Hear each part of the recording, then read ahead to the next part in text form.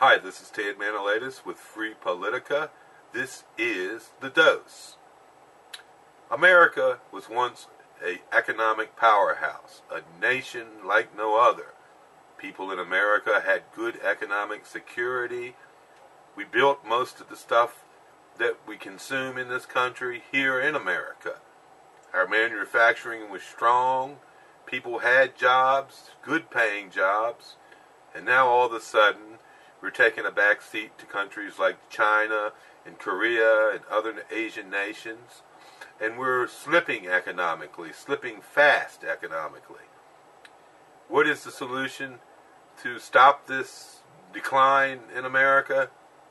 The solution, in my opinion, is to bring manufacturing and economic assets back to America and start producing the things that Americans consume here in America, and importing as little as we can, just enough to do business, and focusing on our country, not focusing on exporting stuff around the world, but focus on our country and our people. Our people deserve economic security. They deserve jobs that pay well. They deserve to have a job with health benefits and other benefits. And that's not going to happen on the path that this country's taking right now. And the reason this country has ended up like this is because big multinational corporations decided to sell America out, and American laws let that happen. And so they sold us out so they could make more money at a cheaper price of production. But do we want to be a country of minimum wage workers, or do we want to be a country that has a good standard of living, a standard of living like our forefathers had? Or do we want to just have a McJob economy? We can't survive with a McJob economy. A lot of politicians today, especially those in the race for the GOP nomination, are talking about jobs. Some of them think that having a minimum wage job is just fine. Well, no one should have to work 3 jobs just to pay their mortgage or just to scratch by. And that's what's going to happen with a minimum wage job economy. America needs to pass laws that encourage investment here at home.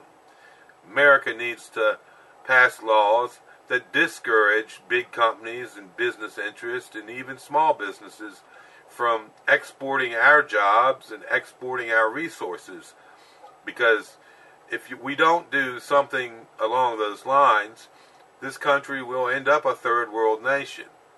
And, it's a shame to see such a great country that had so much going for it for so long suddenly slide because we're selling ourselves out, because there's a lot of greedy people in business, and there's a lot of greedy people in politics, and they want to ship our jobs elsewhere so they can fatten their bottom line. They're not thinking about Americans.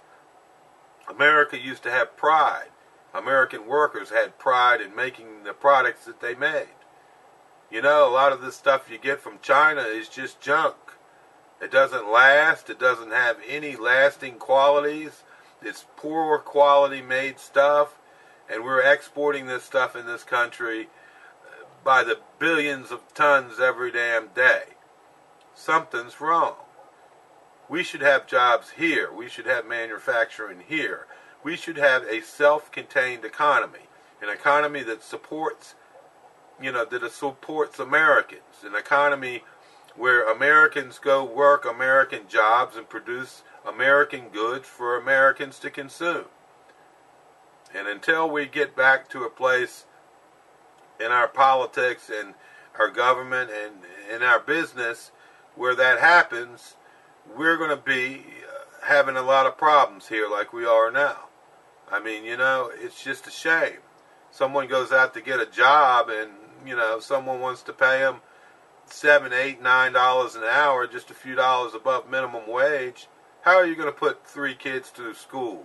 How are you going to buy a house? How are you going to buy a car when you have a job like that? You're not going to do it, and yet then you have billionaires and trillionaires with gobs of money, and you have these Republicans in Congress saying, oh, it's so bad to increase taxes on these people, but these people have the fruits of labor. They have the fruits of their wealth comes from the fruits of everybody else's labor.